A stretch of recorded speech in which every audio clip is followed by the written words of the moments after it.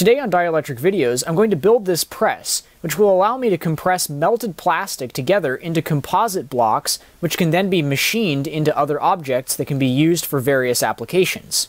So I've been working on a project recently for the lab where I work, and the goal of this project has been to make composite blocks out of ground-up mixed recyclables.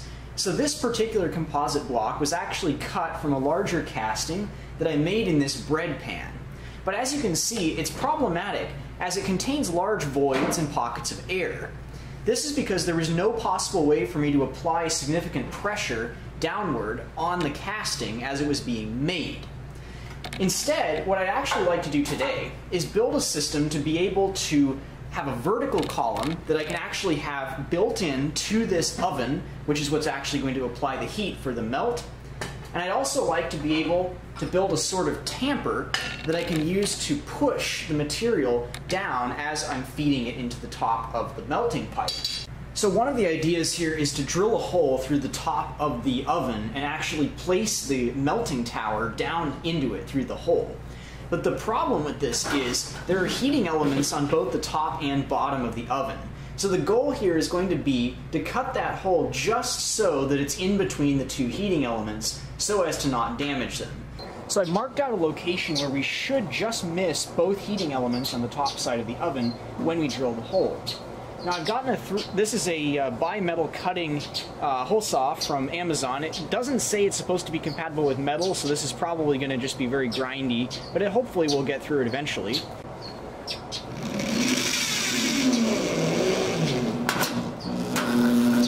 We're a little bit caught on the metal here. These teeth may be too aggressive. We'll see if we can spin it up though.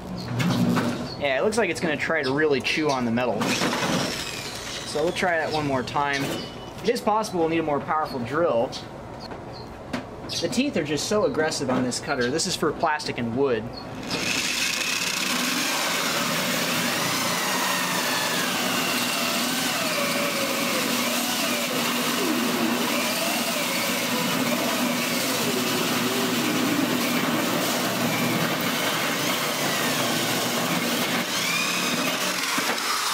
See if we can continue cutting through the second layer.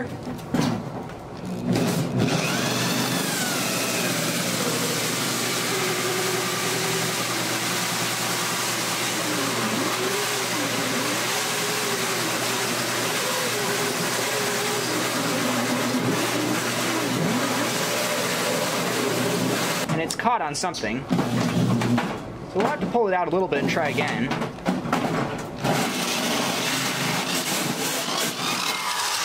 We're through.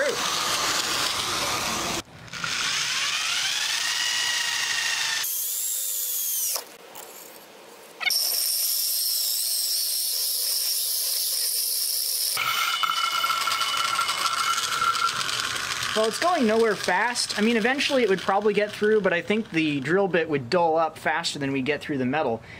So I'm going to start taking tangent cuts, and I'll see if I can get the circle extracted here. So I'll start off with one, and then I'll gradually adjust the angle and see how accurate I can get.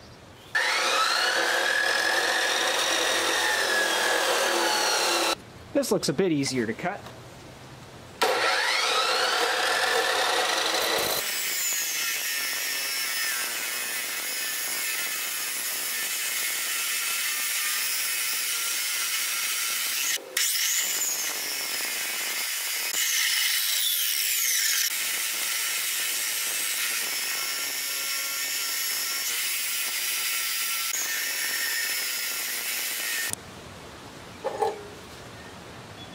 So now I've created a sort of octagon, so I think some judicious use of the angle grinder will finish this off into a circle of suitable size for our application.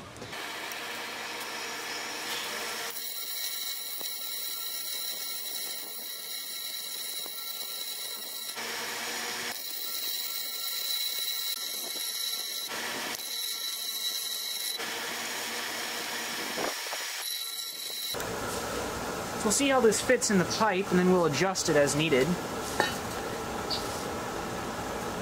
That's pretty close. We'll be able to obviously fill the small gaps with weld, and we want it to be slightly oversized so we can kind of hammer it in. That way it'll stay in place when we start tack welding it. So I might take a tiny bit more off just to make it a little bit smoother fit, although honestly this is more than, actually this is probably fine considering all it needs to do is clear the top of the oven. Alright, so I've chucked a flap wheel into this angle grinder, and I'm just going to clean up the edge around where I'm going to weld, that way the chrome is not exposed.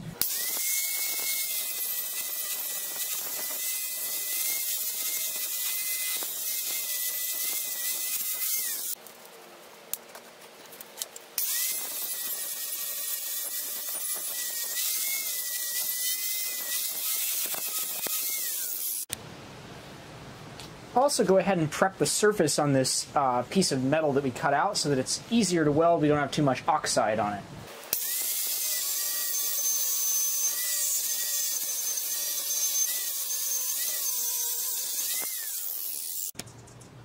And we'll see if we can give it a little tappy tap tap to get in there.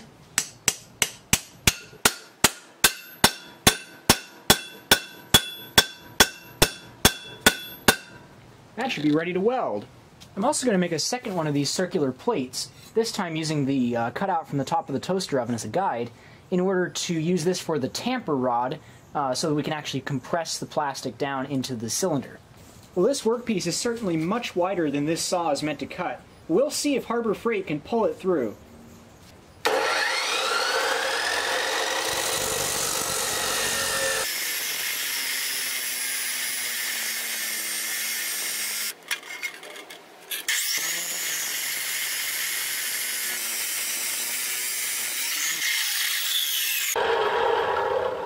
Incredible performance on the part of this saw. That cut through 6 inches straight of 1/4 inch hot rolled steel.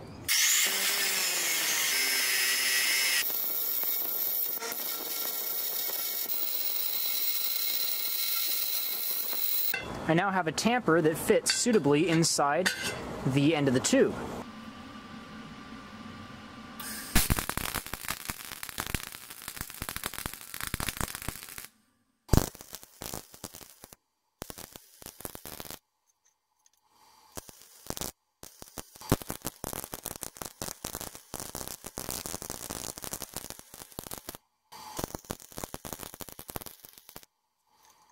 So I realized in retrospect that I actually had the welder set to 0.025 inch wire instead of 0.03 inch wire, which is why it was feeding out at such a high speed, which is why the welds ended up with quite a bit too much material and quite a bit too little heat.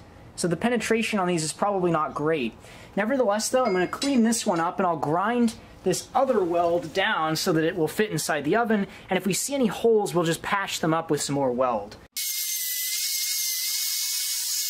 You can see here, some of this weld looks relatively good, but it gets kind of splattery over here. But again, all this has to do is push down on material that's loaded into the top of this, so it's not really that important.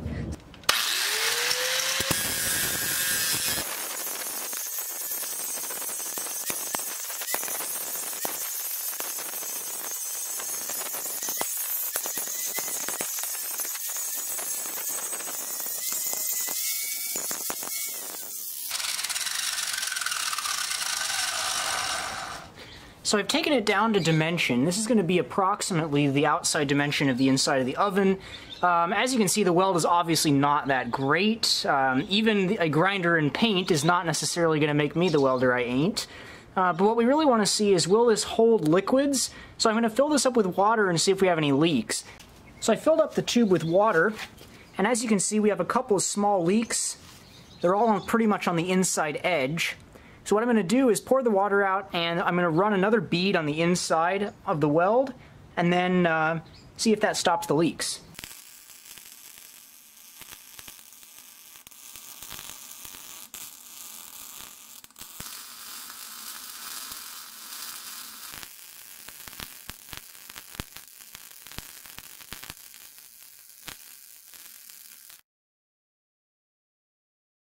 So now the last thing I'm going to do is cut the end of this pipe off so I can then connect them together temporarily during the melt using the coupling.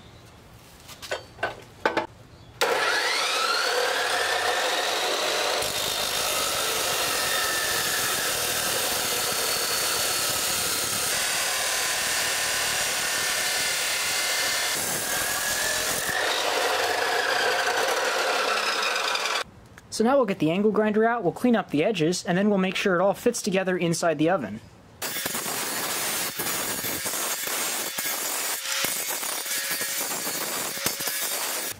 This is a tool for honing cylinders in car engines, and it has replaceable consumable stones on it, so it might just do kind of something like what we need.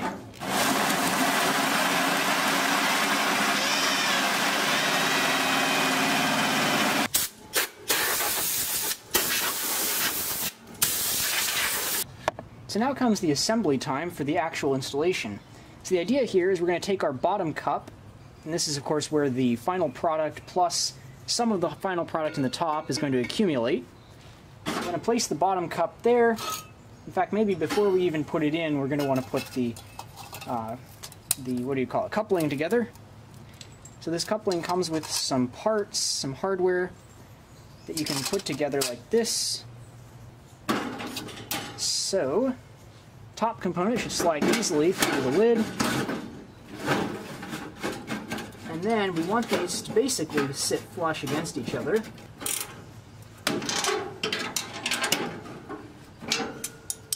And that should do it. We are now connected. Alright, I'm ready to do a test melt, so I'm preheating the oven right now.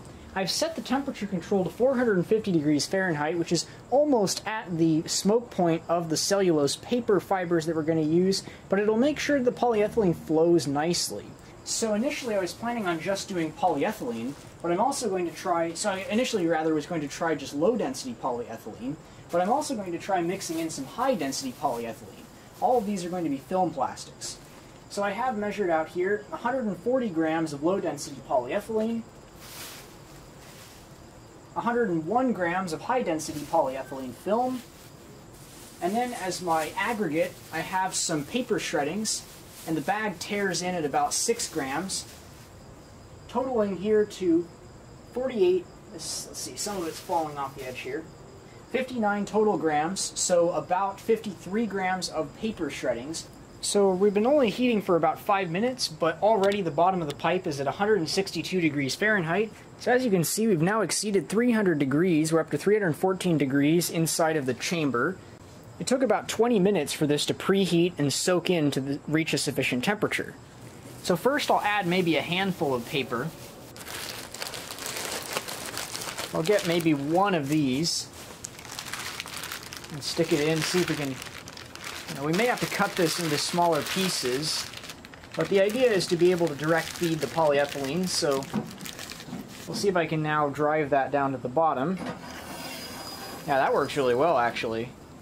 Let's see if we can see anything down inside this if we move the light. So there's a look down inside the chamber. I can't quite tell if the plastic has started melting yet, but it definitely looks like it's starting to deform on the outer edges. I'll feed some more plastic in.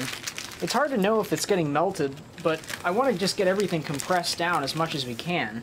So I'll see if I can feed a few of these in. Now these will compact down quite a bit. It's been about 10 minutes since I've added the last bit of material since, so let's see if there's any further compaction, basically if there's any signs of melting. It does look like maybe a little bit, but not as much as I would expect. I think the top levels aren't getting enough heat to properly melt. I just turned on the broiler setting on the oven. That should potentially improve the amount of heat transfer into the top section of the tube because the top elements of the oven are going to be turned on now. Looks like we've finally reached the critical temperature. It's been close to 40 minutes now since I first started, but when I pushed the tamper down this time, it actually sunk considerably down into the material. This indicates we've reached the melting point, and a majority of the material is now able to flow freely into the batch. I'm also going to try using the long or sharp end of the tamper rod to actually kind of press holes into it and mix the plastic a little bit. That might help keep some of the cooler center section, move some of the cooler center section out towards the sides, and then displace some of the overheated outer section towards the middle. So I've got some paper I'm going to drop on top here. That was almost all the plastic here. At least all the low-density polyethylene.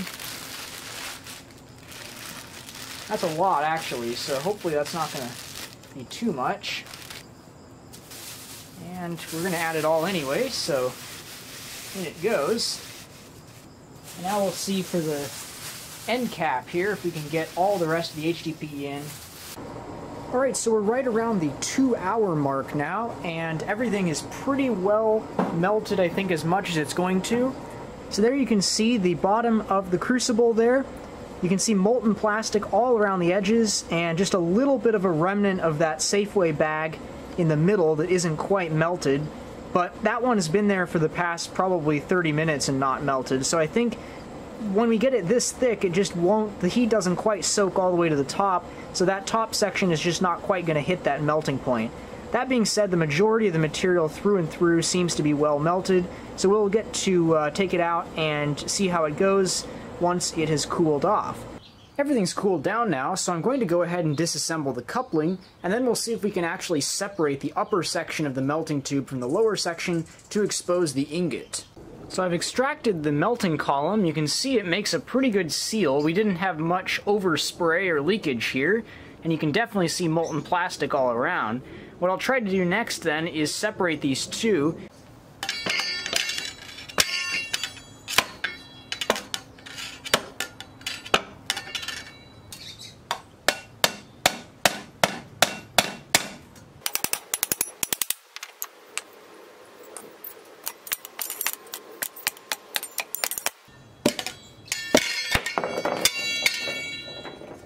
Well, our ingot is split in half, apparently. It looks like we've got a pretty high paper density there. And the lower section also appears to be split along this line. So definitely too much paper in this version.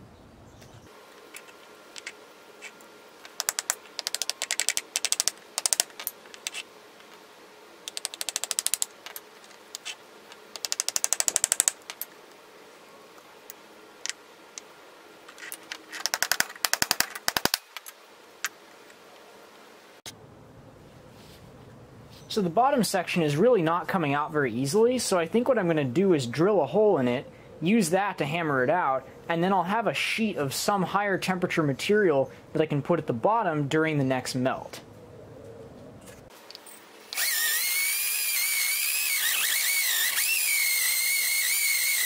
So I managed to drill a hole through the bottom of this ingot cast, so what I can try and do now is push the ingot out from this side.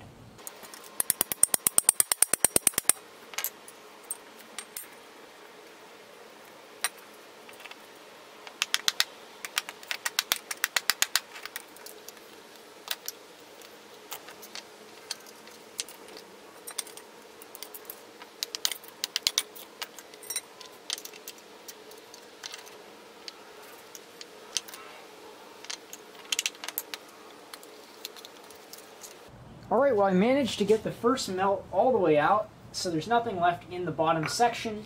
However, it did come out in 3 pieces, separated clearly by lines of excessive paper density, through which very little plastic actually managed to pass. So it's not that the plastic didn't melt, it's just that it was so separated by paper fibers and there was such inconsistency between the fibers that it didn't form a strong composite. Additionally, you can see at the very end of the line, near the top, we did get considerably more plastic, but not all of it melted. So, basically, I think the bottom line here is I need less paper, I need to ensure a little bit higher temperature, and then probably most importantly, I need to make sure that the paper and plastic are well homogenized and mixed together.